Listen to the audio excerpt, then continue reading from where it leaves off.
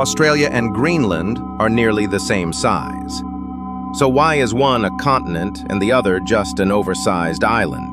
The answer will reshape your worldview. 1. The 4 rules of Continent Club. Rule 1. Tectonic plates.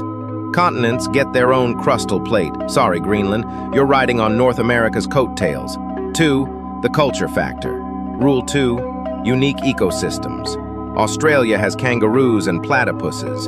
Greenland just has more snow. Rule 3. Cultural identity. Australians insist they're a continent and honestly, mood. 3. The Antarctica exception. Rule 4. Historical consensus. Scientists vote on continents, yes, really. That's why icy, empty Antarctica counts. But Europe and Asia are weirdly separate. So, should Greenland rebel and declare itself a continent? Comment here and subscribe to Curio Rocket. And hit the bell right for more journeys through the universe.